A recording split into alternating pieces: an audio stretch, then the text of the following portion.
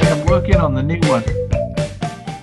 Just showed LJ the mock-up of the new one because she did the footage, but we're putting sound to it now, and I've got Mick on the job. Hi everybody. Hello. Hello. yeah. Hello. Bring everyone in. Hi Facebook and the waiting world. How are you? And there's us having a private conversation amongst ourselves. Well, our very nice guest. We have a guest all the way from across the pond, and the stream is absolutely brilliant. And joining us all the way from Connecticut, which we've just been geographically educated, is north of New York. We have James Hawke, who is has got quite the list of credits to his name, as in photographer, filmmaker, author. There's so much to say. Yeah, so much to say. Yeah. As we were saying, everything behind the camera, James. Yeah. Yes. Well, I'd like to start off by thanking you guys for having me be part of this. I really appreciate it. No problem. As you guys already know, filmmaking and author and all that sort of stuff has so much to do with promotion, getting your name out there. Yeah. So I really appreciate this. Well, you're very welcome. Hey, no worries. No, that's what the festival is all about. Our festival was put together to help filmmakers basically air their work and stuff, and to get advice and help each other. So that's kind of what we're all about, really. Yeah, and the whole point of this channel really is to help you network, self-promote. There's just also give advice to people. You've obviously been in the game a lot longer than some of our filmmakers that watch, and one of our big questions that we will be asking you is about advice to yourself, of what you would give advice to your 18-year-old self. And I think this is where there's a big gap in the market as far as filmmakers are concerned. They seem to be very hermit-like, don't you think? Are you hermit-like? Yeah. Actually, it's so funny that you say that, Marcus. I was going to say this till like the very end, my pitch of what I need to move forward. Mm-hmm. But I tell people that there's it's like a split personality. There's the creative type and there's the business type. And the creative type is the director, the writer, and they sit in their closet and they do their work, and they go to the set and they do their work, but they're in this real small environment. The other one is the business type. That's the guy or the girl who gets on the phone and pitches the director, pitches the projects. And so here I am, I'm the director, and I can do this. I can do this without flawlessly. Yeah. I need to find the other half of my personality. That producer. Either that or become schizophrenic. That's it, isn't it? It's it is a sort of a dual personality that you have to have, because I think the business side and the creative side are a bit contradictory, aren't they, when it comes to they are the business? I think two different worlds, really. It's why agents exist, I guess. It's why producers exist. I'm sure you guys know this already, but Stanley Kubrick was rolling along, making film 1, film 2, and I think maybe even film 3. He didn't get off the ground until he met Jim. I can't remember Jim's last name, but Jim was the producer guy. So Stanley was the creative guy, Jim was the producer guy, and the rest is history. I mean, Stanley went to the high elevation after that. Yeah. He also didn't like traveling. No, he didn't.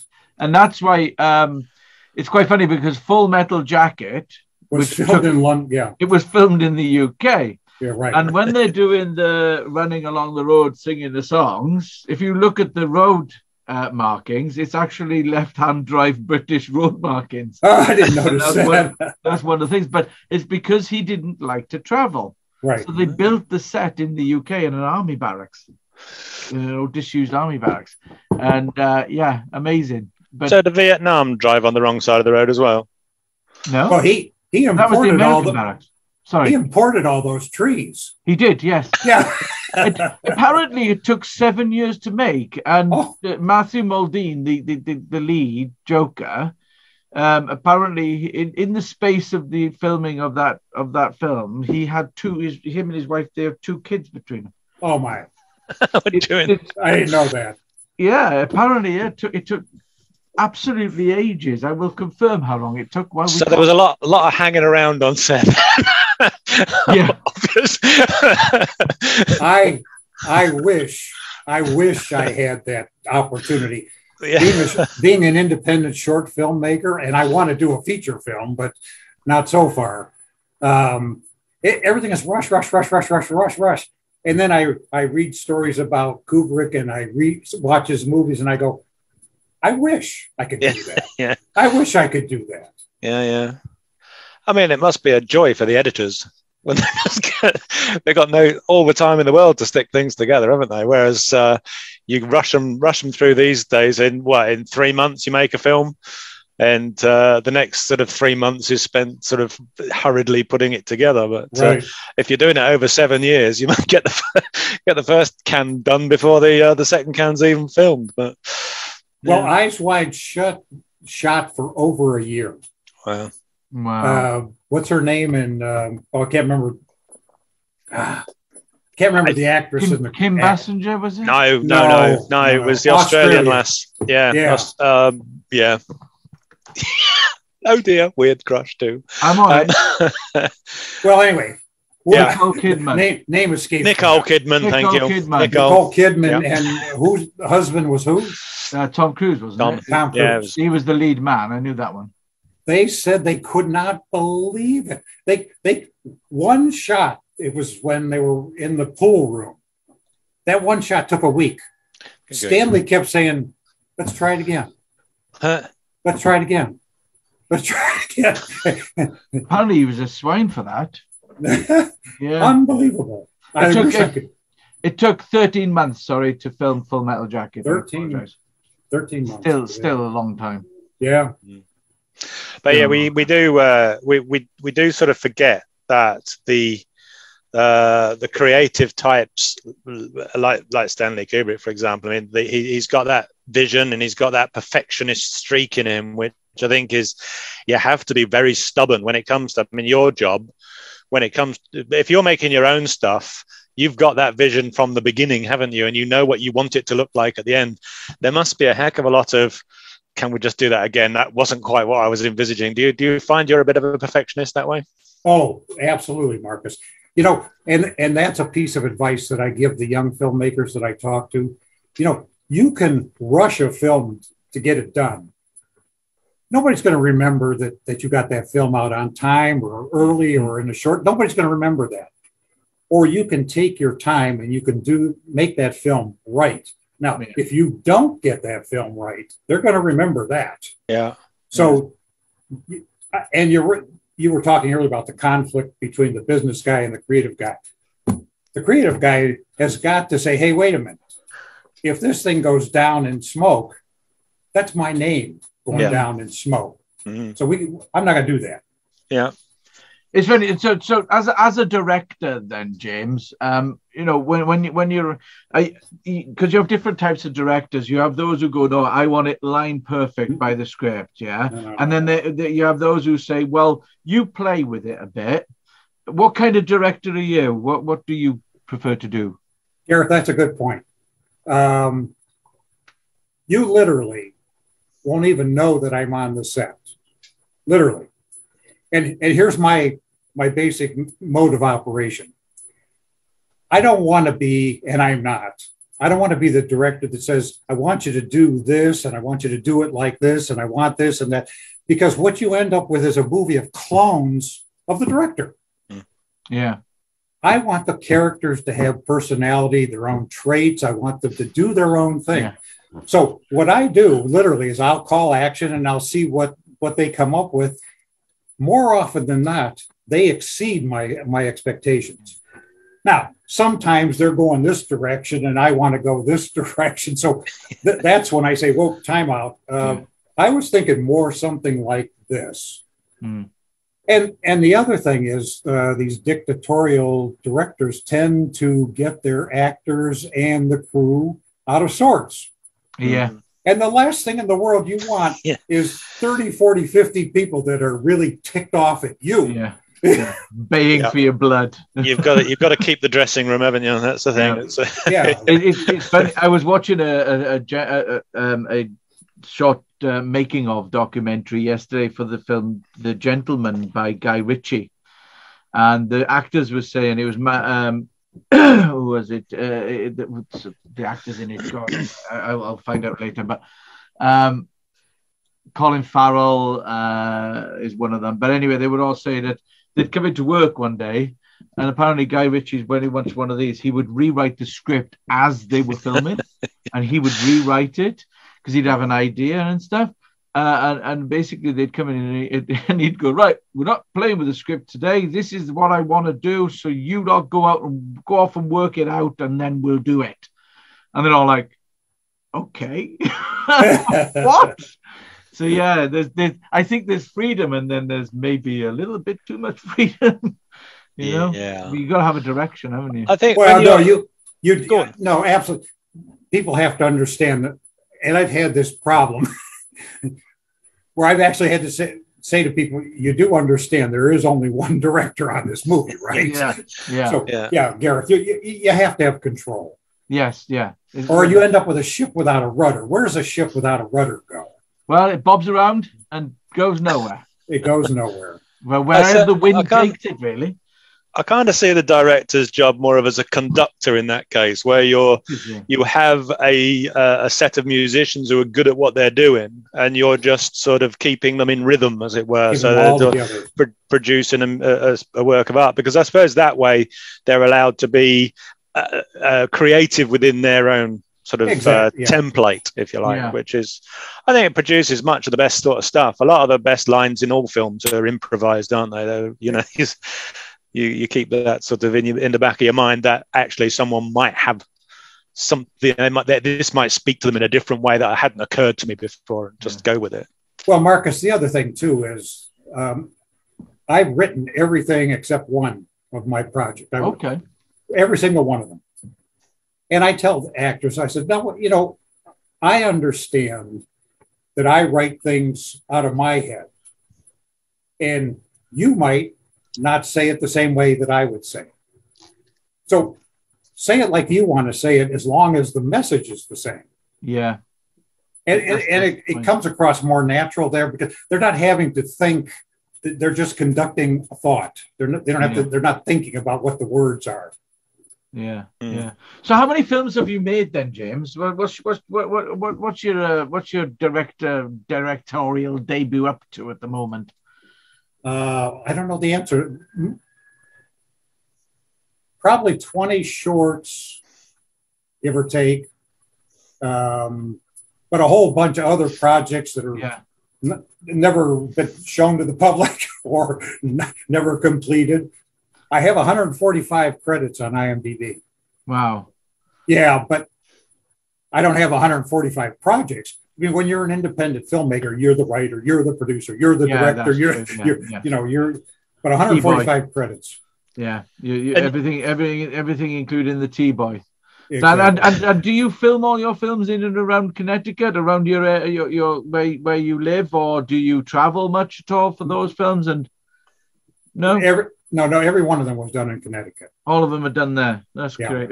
And do you have a particular favorite? Because I've done a bit of acting on stage and stuff, and I have a favorite play that I did for its own reasons, like it went wrong slightly and stuff like that. And I do like the pressure. But do you have a particular favorite that you would say, yep, that's my number one?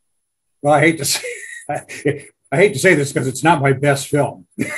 But my favorite one is The Saturn Mission. Okay. And it was my first green screen project, and it's science fiction, which I like. And I need to roll this back a bit. My big thing right now is a series called The Epic and Essential Alf Tata Chronicles. And it's got, right now, it has the potential for a lot of pieces, but right now it has like 11 or 12 pieces. Animation films, short films, feature films, and the story covers the time span from before the Big Bang to the end of mankind. And I'm working right now. I'm working on one called "The Eye of Pettis Enigma," and it's a book. I'll get to that in a minute. But I'm probably going to be able to print that within the next month or so. Okay. And the book thing, making movies is expensive. Like I said, I've never made a feature film because I don't have that kind of money. No. You know, a low budget feature film is over $5 million. Where am I going to get that? So what I've decided to do is I'm going to do everything that I do now is going to be a book. And hopefully there'll be a producer out there that sees something and goes, wow, holy smokes, look at that. Yeah. And get some traction that way. Yeah. Yeah. Good idea. So what does bring the coffers in then? Is it writing? Is it writing your books, or do you do something else in your day as your day job? My day job is to play. To play. That's the ideal situation.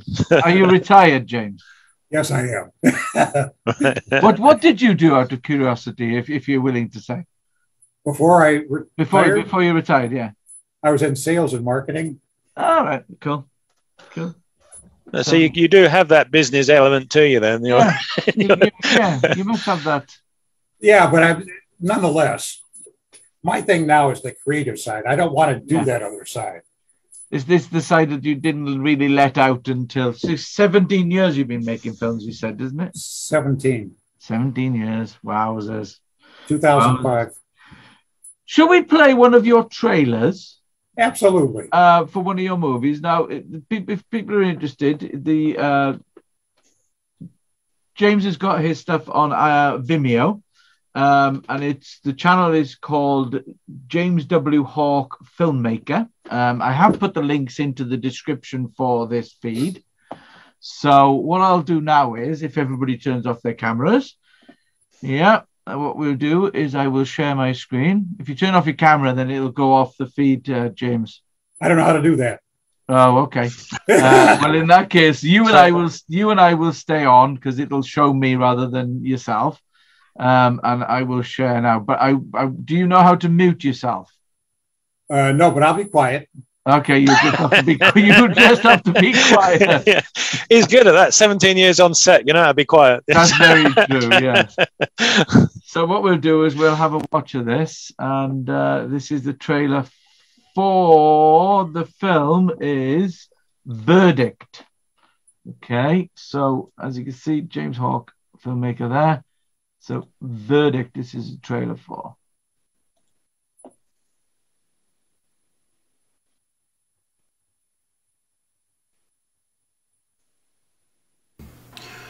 What are attorneys supposed to do when they know their client is guilty? We, the jury, in the case of Patrick Calvin versus the state of Connecticut, find the defendant not guilty. What's wrong with you? Why are you doing this? Why am I doing this? I'm helping these people. We, the jury, in the case of Michael McInnes versus the state of Connecticut, find the defendant not guilty. I love the legal system. I love it.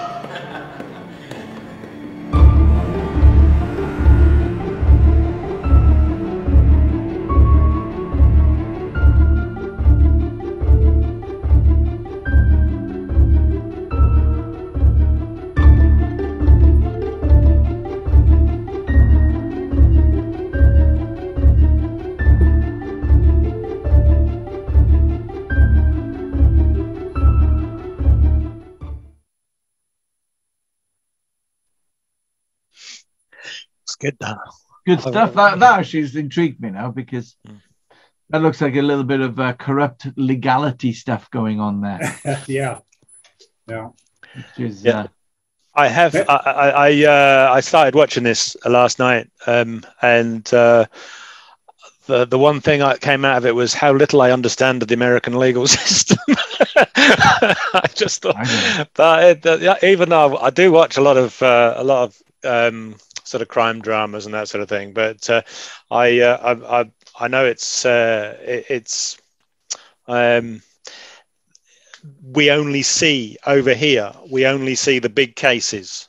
And it always seems to me that there's like 15 lawyers or whatever on each side, sort of passing bits of paper to each other. And is it one of those courtroom dramas, or is this a drama that takes place sort of in and around the characters?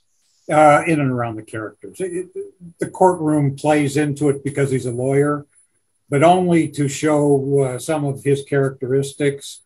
But the story is not a courtroom story. Good. That's all I'm saying to that. Good. I must admit that's when I started watching it, I was thinking, you know, it was very late last night when I got the link, and it does look intriguing, and I know the sort. I can sort of get a feel for the characters, but yeah. So when this is 2019, is that finished? All that's all going out to film festivals now, is it? Not so much anymore. That project is like 2 or 3 years old now, and then COVID. Well, this is why I ask. Yeah, is it still out there, or is it something that? A little bit. Right now, I'm doing basically concentrating in 2 areas: writing books and animation films. Because I don't want to go on set with a bunch of people. I don't want to do that. No. COVID has changed a lot of the way we do things, hasn't it? Yeah. So. Yeah, I mean, you've obviously entered the RATMA Film Festival. That's how we obviously met. Right. You recently entered the film festival with your film Mother Earth, From Womb to the Tomb, which is an animation that you've done. We've yet to see it because you haven't sent us the film file yet. But as soon as this is done, I'm going to fix that. Yeah, that's great. That's great. But it's so funny, Gareth. Like I said, that's an animation film that I've done because I can do that here. I don't have to go on set. Yeah. I can do the Photoshop. I can do the Premiere Pro. And so I wouldn't consider it one of my best projects. Right. And yet it won an award. So okay. Yeah, so I'm very happy with that. I'm also a little mystified. Okay. It's also been shown at 5 other film festivals worldwide, and it's promised to show at 2 more that haven't been announced yet. Right. But yeah, I'm very happy with that. Well, good luck with RATMA Film Festival. And that just happens to be another piece of the epic and essential Alf the Talk Chronicles. Yeah, that looks quite fascinating. That's where I'm focusing all my effort in that area. Very clever. Well, our LJ, who's very quiet, you'll have to excuse her, but she is also quite the artist, to be honest with you. She had our logo. Oh, I hate it when it's mirrored. Our logo. Nice done. Nicely done. Done by LJ. LJ drew our logo. And you can see there we got Flixie as well, at the top here, the taxi. Yeah, right. Yeah, and the rest of it. And that's all LJ's artwork. And basically, yeah, she's quite the artist, and she's going to help me. She's going to help me design RATMA World, which is a virtual reality world where we're going to be able to have networking for filmmakers, and people will be able to go in and watch films. Wow. It's all coming, I tell you. It's all that sounds ambitious. Oh, I've already built one virtual world, so this is it's not going to be too much of a stretch. But I need an artist, you see, and this is why I'm roping LJ into it. Whether she bloody kicking and screaming by the looks of it, I tell you. So yeah, so on that film, The Verdict, sorry, it's not The Verdict, Verdict, yeah. It looks like you got quite a bit of good feedback from it as well. I mean, I rolled it up to the credits where it says, Jan Harlan said, very good, point well made. So you obviously got this in front of some serious players in the industry. Yeah. How did you get that done? I don't know how to answer that.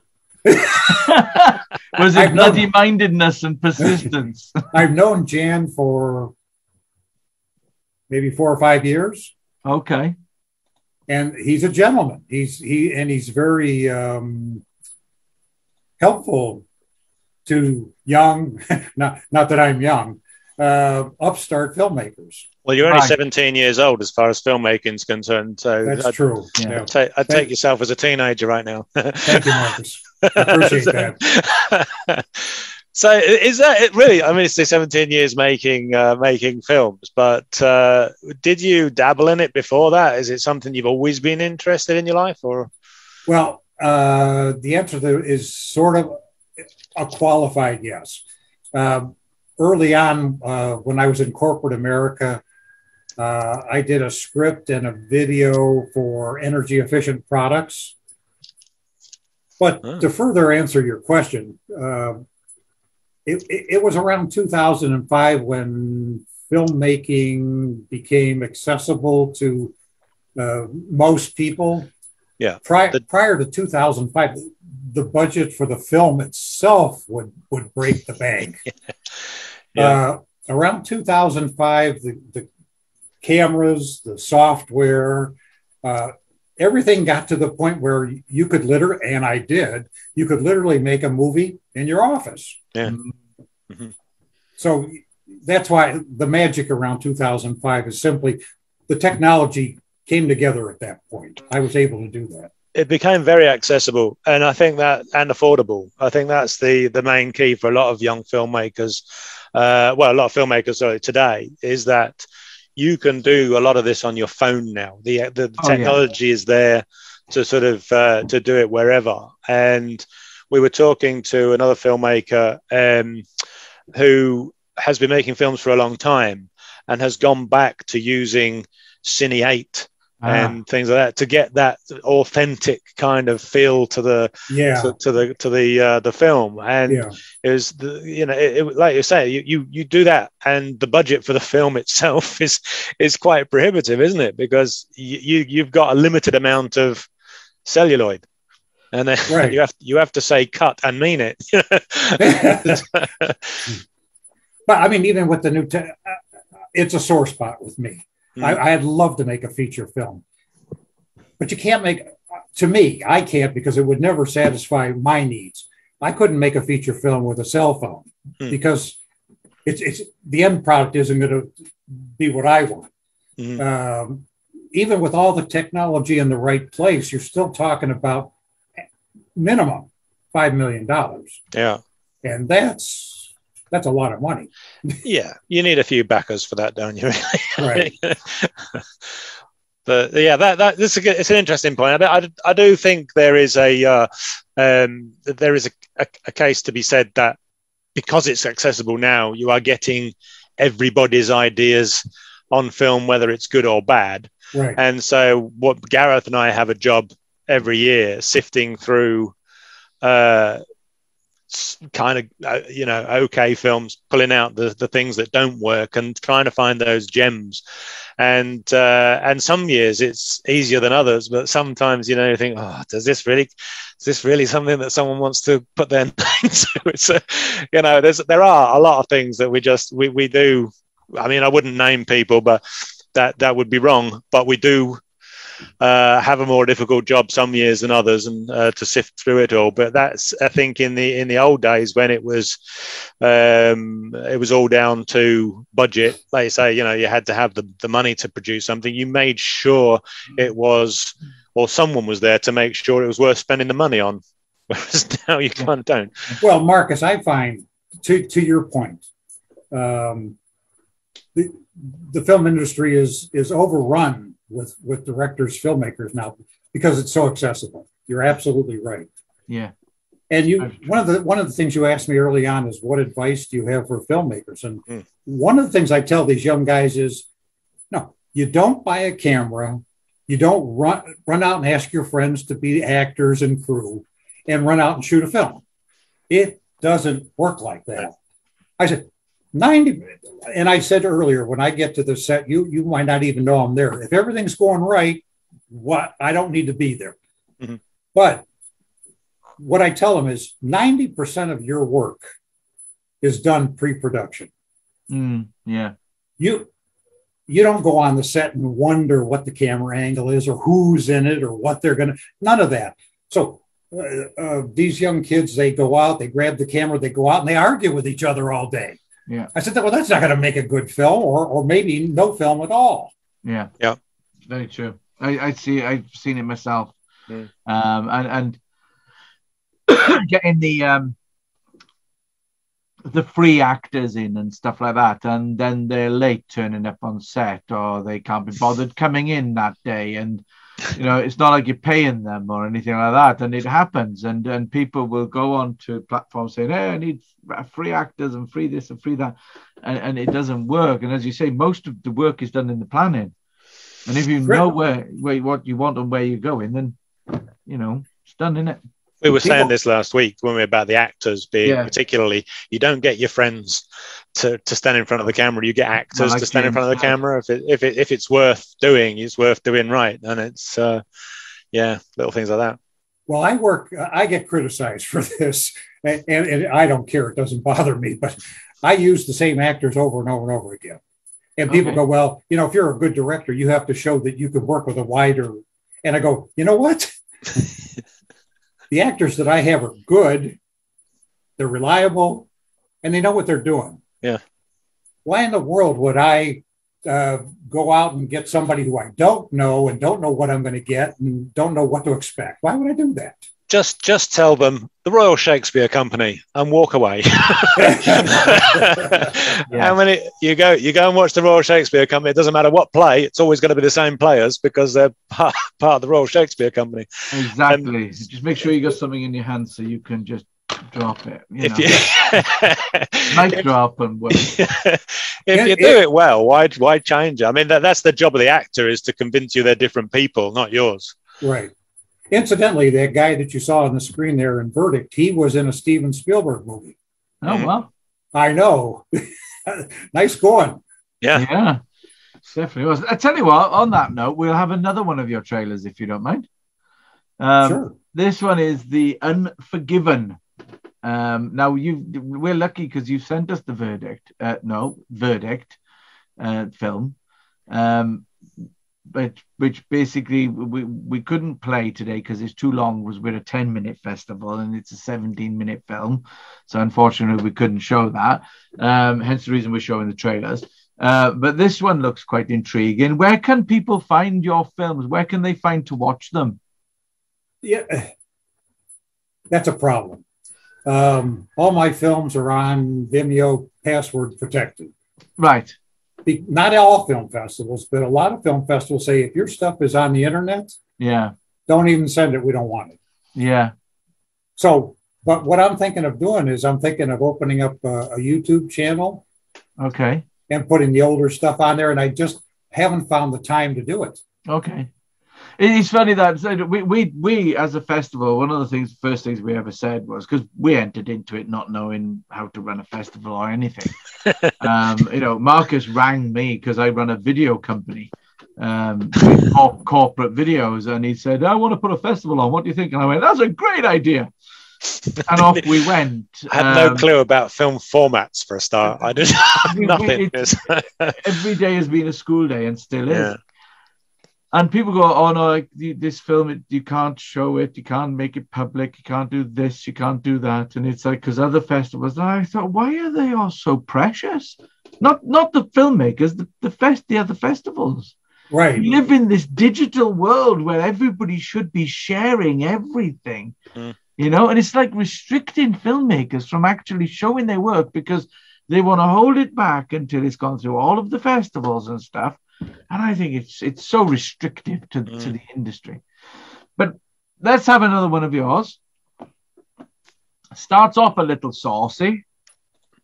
We're not going to get banned, are we? I'll show you what I mean. Starts off a little saucy. So basically, I will meet myself if you two can. Yep, they've done it. And we'll have a little watch of this one.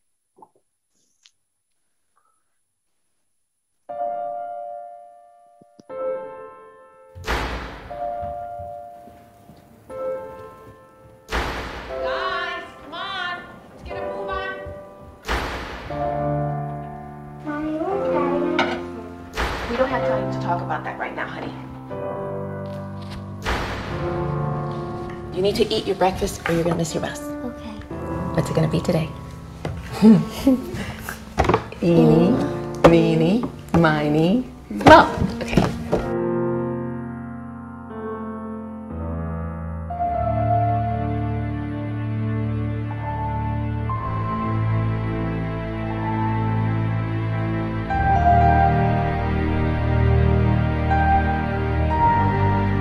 The 17th century Dutch philosopher Baruch de Spinoza made the following observation: no matter how thin you slice it, there will always be two sides. Nowhere is this more evident than in a marriage. Take Mo and Susan Dexter, married for 10 years. 2 beautiful children, new cars, a nice home in the suburbs, well-paying jobs, and a summer house on the shore. They have it all. But all is not right in the Dexter house. Watch to see how their choices are determining their lives.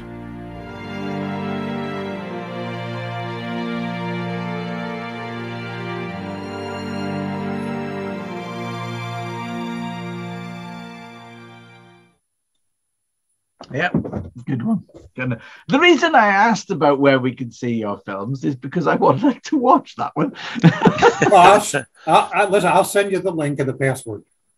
Please do, because I would like to watch that one. That one looks very intriguing. Two sides. I think they did. The actors did an outstanding job. That was my first full cast, full crew short film. Really? And they did a magnificent. But I want to say this in my defense: my films aren't washed out like they're showing on the screen. Something in the screen you're on. something in the compression went on here. I didn't. I think it might have been the connection underneath the Atlantic. Yeah, I don't know. In my defense, I look 20 years younger in real life as well, James. Okay. No, he doesn't.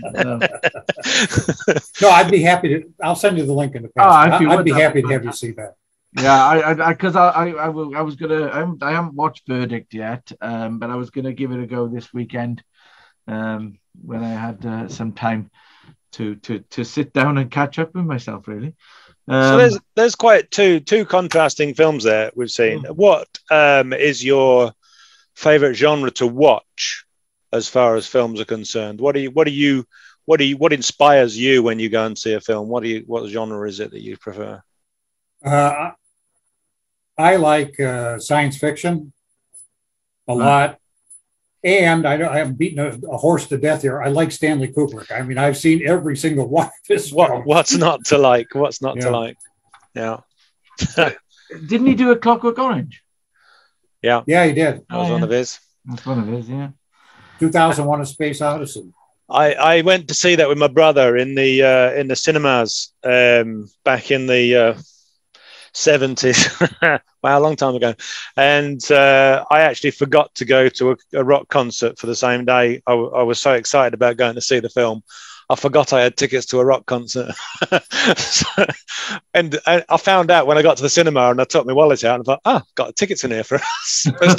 I'm supposed to be in Hammersmith Odeon. So James, what's next then? More animations, or do you plan to get back to the world of doing dramas and short films? I actually have like 3 or 4 projects that are waiting for the pandemic to clear. Actually, I was going to do one right at the beginning, and that got put on hold. Yeah. Well, it won't be long. It'll all blow over soon, I'm sure, and then you'll be able to get back to it. How are things in Connecticut then? I would wait for the snow to clear in Connecticut though first. Yeah. Because in your email to me, you said, "Oh, great! I could come on the show, and then afterwards I can go out and shovel the snow." Okay, you obviously get a lot of snow then. Did you have it? No, actually, we haven't had a lot of snow this year, but it did last night. Yeah, we did. We had a bit last night, but not too much. But it's starting to get chilly here in the UK now. What's it like with the COVID restrictions now in Connecticut? Is it easing off, or are you still quite strict on it? Since my wife and I are older, we still stayed at the house. Right. But I mean, you can if you when you're driving around, you can see that the younger people aren't paying that much attention. Mm. Yeah, it does seem to be something that affects the older generation, as it were. Yeah. So you know, it's one of those things, unlike the Spanish flu, which basically attacked 20 to 30-year-olds. Well, there you go. Mind you, that's because they were congregating. Can I mention the books that I've written? Yes, please. Of course you can. Please do. We were just going to come on to that. Yeah.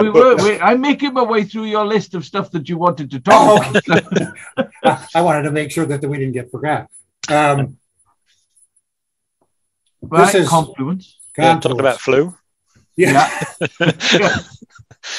This is the first book that I did where I turned a script into a book with the hopes of getting somebody's attention. Yeah. And what's that one about then? This is, well, this one's kind of, it's absolutely nothing to do with science fiction. This is a serial killer meets a woman that is a little off. and if these two ever get together, heaven help us. Right. And they do get together. It's like, what is it? It's the perfect storm then. Yeah, it really is. Regards to personalities and that. This one's all my books are available on Amazon. Okay. And I'm working at Confluence has a part 2 and a part 3 that I'm working on. Let's see. You've done, was it movie poster album? Exactly. Yeah. It's funny because in hindsight, we're all Albert Einstein. Yeah. But in hindsight, when I was a young man, I used to collect movie posters from the 80s. Because back in the day of VHS, so LJ, VHS is a tape that you put into a machine, right? And I was born when they were out before DVD. Yeah, you were crawling when VHS was just going out of date. It's a bit like Betamax, but not quite as good. Yeah, but back when I was friends with the local video shop, and they used to get, when they'd finished with the posters, they used to give me the posters. And in hindsight, if I'd have kept them, I probably would have quite the fortune in posters. Well, Gareth, it's funny that you mentioned it. I'm looking at Rocky Balboa, Casino Royale, All Men Must Die, and Da Vinci Code. The old-fashioned big ones. Wow. Yeah. Anyway. Wow. Good film. Yeah, so you got that one. My autobiography. Windows on the Universe. Nothing to do with Microsoft. No. Don't say that. I don't want any infringement here. No. My Windows book would be entitled "How I'd Like to Beat the Crap Out of a Windows Software Engineer." But yeah, so what's Windows on the Universe about then? That's about me. Oh, right, okay. That's why it's called an autobiography. I didn't catch the autobiography bit, sorry. The clue's in the title. Yes. Yes, thank you, Marcus. Thank you for embarrassing. So, into that. Yeah. Who would care about my autobiography? Yeah, who would care about your autobiography? Exactly. Who would care? What was there an answer to that, or is your wife in the market for a book? Actually, more my kids and grandchildren. Yeah. That's exactly why my dad did it. Yeah, that's a history book, isn't it? Basically, yeah. I mean, let's get real. Who cares? Yeah. My wife's really into autobiographies. She loves them. I think it's a great thing just to sort of look into somebody else's life and sort of find out what motivates people. I really enjoy sort of finding out about people that way, because I think an autobiography is. If it's written properly, it's warts and all, and I like the sort of the honesty in those sort of things. But I could never write an autobiography. I can't remember past last weekend. So something to do with hard cider, I think. Something to do with the fact I brew my own alcohol. So yes, you better start taking notes then. It's all right. The police are doing that. The diary. So what book is next then? Because you have got some that you're in the middle of, or you are the process of just starting, haven't you? The next one I mentioned earlier is The Eye of Metis Enigma. Yeah. Right now it stands at 275 pages, 33,000 words. Wow.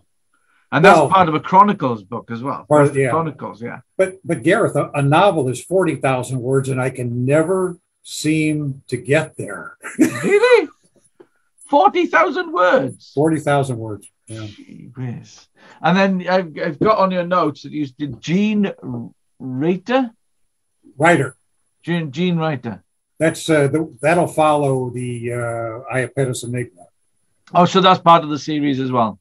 Exactly. Right. Okay. Is that the final one of the series, or no?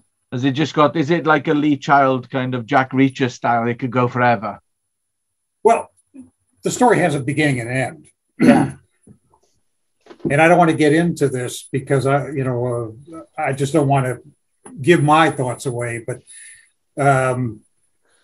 getting from the beginning to the end has the potential for a lot of different stories.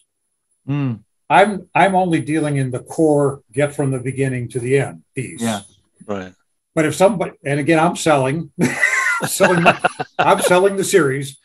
But if somebody's interested, this has huge potential. Yeah, yeah.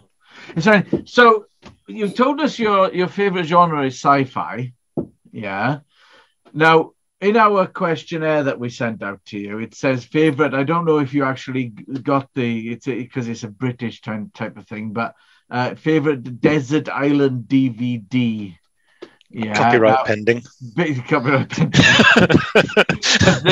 there's a program on the radio over here called Desert Island Disc, which is where they get famous people to say about a selection. It's a BBC product. Choose music. That's music related. We're completely different. So if you were on Desert Island and you could only take one film with you, what would it be? You're going to think I'm crazy. Have you ever seen Steven Spielberg's Duel? Oh, yes. Actor. Come on, who's the actor in that? I'll have it for you in a second. It's a brilliant film. I love that film. It's about a truck chasing a car through America. It seemed. I don't know quite where, but that's a brilliant film. That is. I love Somebody or Another. Yeah, Dennis Hopper, isn't it? That's it. Yeah. Thank you. Not sure. Is it? Dennis Weaver. Weaver. Thank you. Weaver. Weaver. Jacqueline Scott. Marcus. Yeah. I want you to write me a story. I want you to write me a story about a car and a truck going down the road. And I want you to make it interesting. And I want it to be between an hour and a half and 2 hours long. Well, yeah. You'd say, "Are you nuts? That is boring." I'd actually say, no, Steven Spielberg did it. Honestly, that is such a good film. It's one of those films that sort of started me off with Steven Spielberg. It was one of his first, wasn't it? That's a really old film. Yeah. But what a great film! Have you seen that one, Gareth? No, I'm just looking at it. I like the telephone box was my favorite scene in that. Well, the thing that intrigues me, and the reason it would be my island film, is how he was able to make that interesting for an hour and a half to 2 hours. I'm going like, if somebody just told me what this movie was about, it would probably be the last movie in the world I'd ever want to see. Yeah. And you watch it and you go, holy cow, how did he do that? You feel as though you were there with him the whole journey. He takes you with him all the whole way, doesn't it? And you feel the fear. It's such a good film, really well made. Yeah. And like you say, simple concept, but it's tiring to watch it, isn't it? It's one of those like I watched the film 1917 a few months ago. And it's a single shot film in the First World War where a guy runs from one side of the trenches to the other to sort of warn his brother. And it's a single shot apart from about 2 minutes in the middle where he blacks out. and I felt I'd been on the run with him, and it reminded me very much of that film Duel, where you kind of feel as though you're in that car with him the whole time, don't you? It's tiring.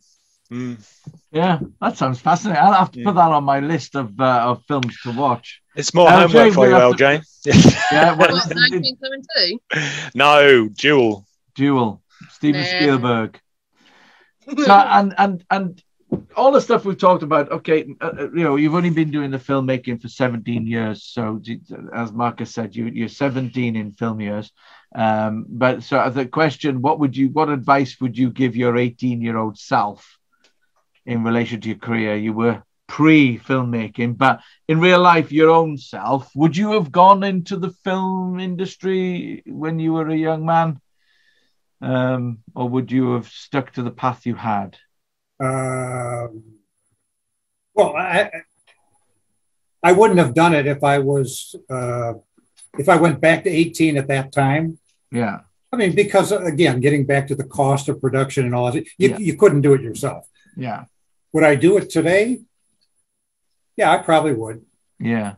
And I have your question here in conjunction with that question, because I get a lot of young guys and gals asking me about filmmaking and what advice I can give them and that sort of thing. And I tell them at least two things. One is, if you're not married, don't get married. Yeah, it's a selfish industry, isn't it? Well, here's the problem. You're not going to make money as a beginning filmmaker unless you're connected. If you're not connected, you're not going to make money in the beginning. Yeah. So you're going to head down this road. You're going to get married. Here comes the mortgage statement. Here comes the grocery bill. Here, and Gareth and Marcus, I've seen this. I've seen guys that really, and they did good work. I've seen them.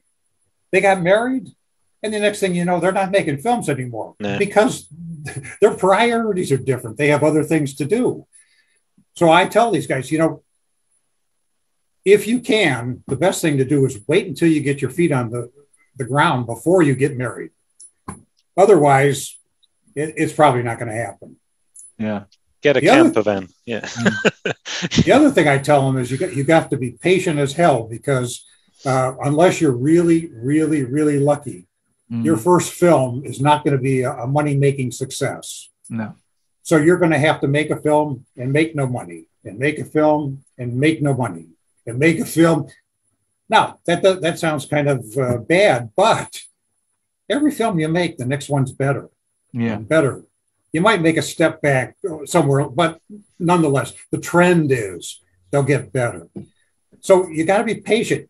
Don't think you're going to run out there with a camera, make an award-winning film, and you're set, because very, very low probability of that happening. Yeah. Yeah, there is a low probability. So yeah, it's good advice. I've seen it myself on set of other productions, and basically I've seen crew who just want the project to be over so they could go home because they've got a newborn baby. And it's like, are you going to the end? Are you going to the wrap party? No, I'm going home. I don't care. I just want to go home. And it is quite a selfish industry from both an acting point of view, and you could be 3 months in another country doing a production, where you don't get to go home on the weekends and all the rest of it. And right, so we always ask our guests these questions. They're our favorites, because I'm the type. I've walked out of a few films, but have you ever either fallen asleep in front of? Now, this isn't in the living room in your house, because we've all done that. But in the cinema, have you ever fallen asleep while watching a film, or walked out of the theater? Neither.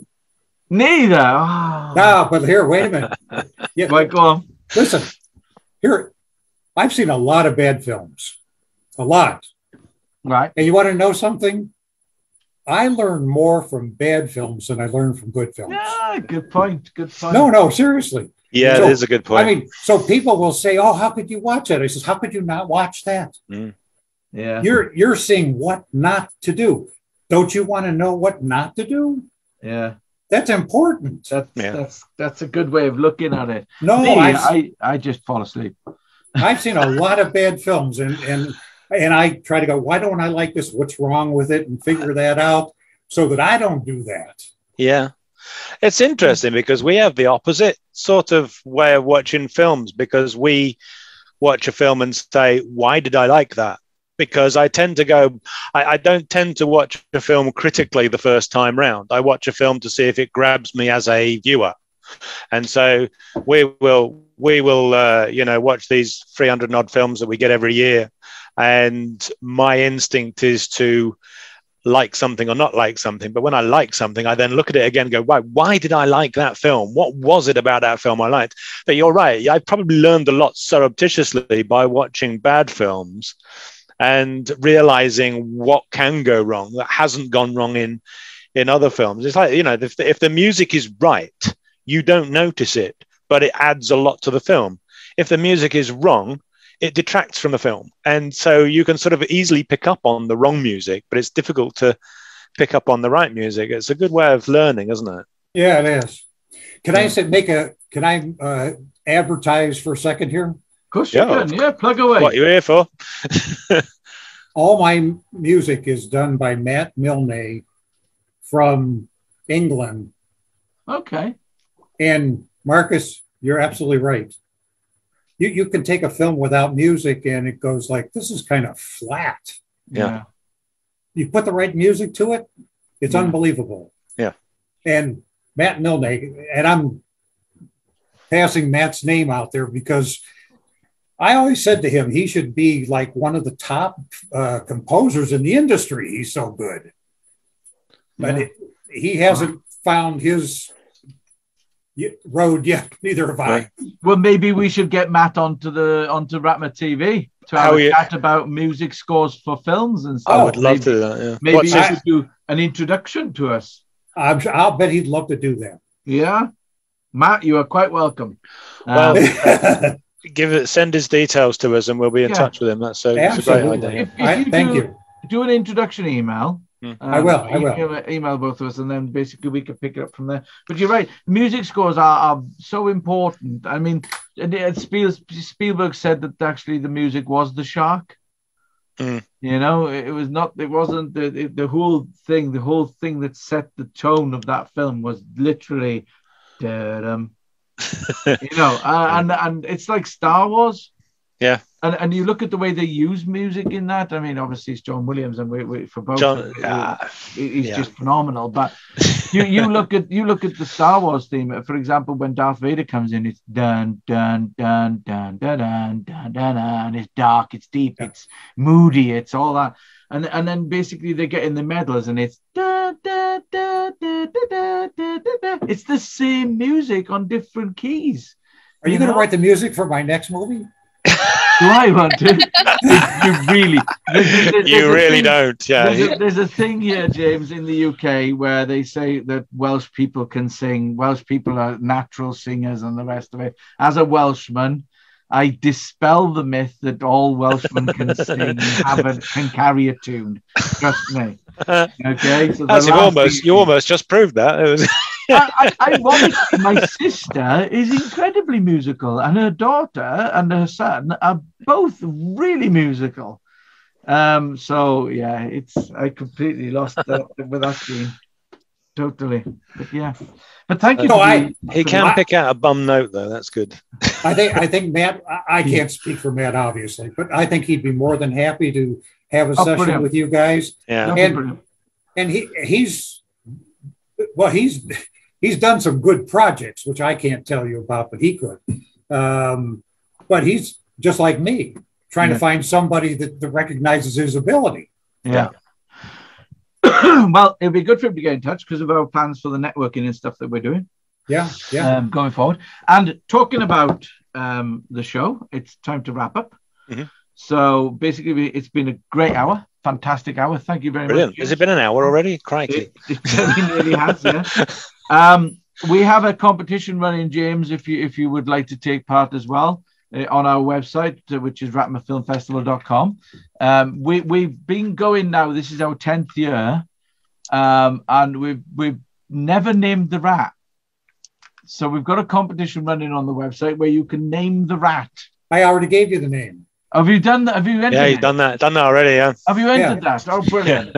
Right, good. Well, anybody else out there who's watching, if you would like to enter the competition to name the rat, then jump on and do so.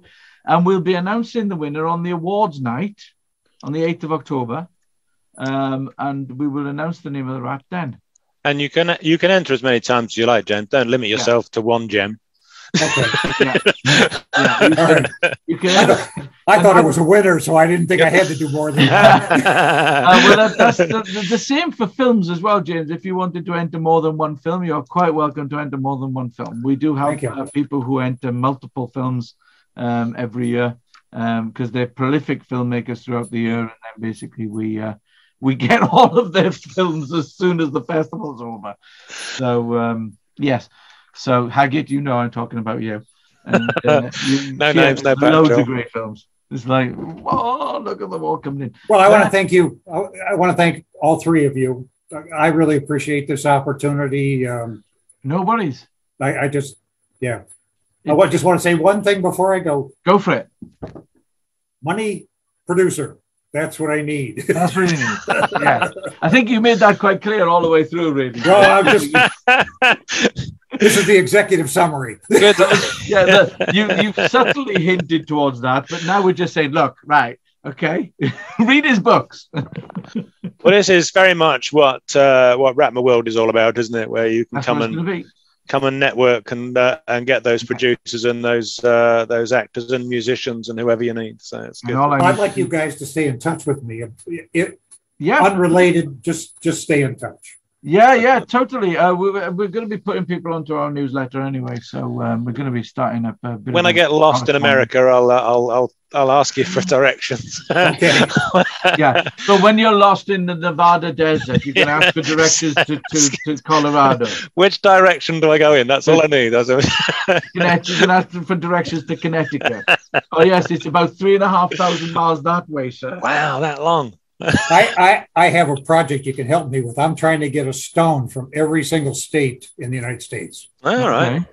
So if you go to Nevada, get me a stone. It's got to be 1 inch so it fits in the box. I was going to say, you better be more specific. I think there's a lot of stones there. Right, 1 inch, that's fine. Yes. 1 inch. Last thing you need is a boulder turning up at the door. You sound like a man after my own heart. I love stones. I've got whole piles of stones in my garden. I keep digging them up and keeping them. I just can't throw them away. But I when I go to the beach, my wife sunbathes, I stack pebbles. That's I collect pebbles. I actually have on my desk here. I will try my best to try and show you, to see if I can actually show you this. But on my desk I have a collection of pebbles and lots of dust, obviously, and the Millennium Falcon flying through the asteroid. There you go. Yeah. Yeah. That's my asteroid field and my Millennium Falcon. Wow. What's the chances of that? Can you see the flashing light in the back? Yeah. Saucer. Yeah. Cool. Right. Okay. Come on. We need to wrap up. So thank you very much, James, for coming along. It's been absolutely fantastic to have a chat with you and find out all about your films and how you got into it all. And thank you for being a great guest. Great guest. And for tuning in. Good luck with shoveling the snow, which I think is next. Yeah. But yes, so what we'll do is we will say thank you very much and love you and leave you. And then we'll speak to you later and look forward to seeing your film for the festival. Yeah, I'm going to send you the link or the Dropbox link. Brilliant. Yeah. So, okay. Bye, everybody. Bye.